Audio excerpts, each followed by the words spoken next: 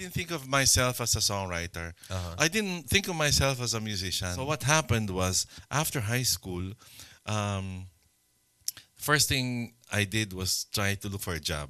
Kasi it would help augment the income in the family. So I'd go to that area between Carriedo and Raon, and this Rhapsody Music House. That was where I used to go, and I'd go there every day during the summer kasi humihingi lang ako ng piso sa tatay ko kasi it only cost 25 centavos to go there. Tatambay ako doon, babasa ako ng pyesa, babasa akong pyesa kasi hindi ko naman ma-afford mabili yon. Tatanong ko, pwede ho bang i-try out yung pyesa? Ganon. So, ita-try out ko yung pyesa. Iniisip ko kasi na maybe after the entire summer, memorize ko na yung pyesa, hindi ko na kailangan bilhin. Pero deep inside me, my head, there was this hope na sana may makadiscover sa akin so I could have a job.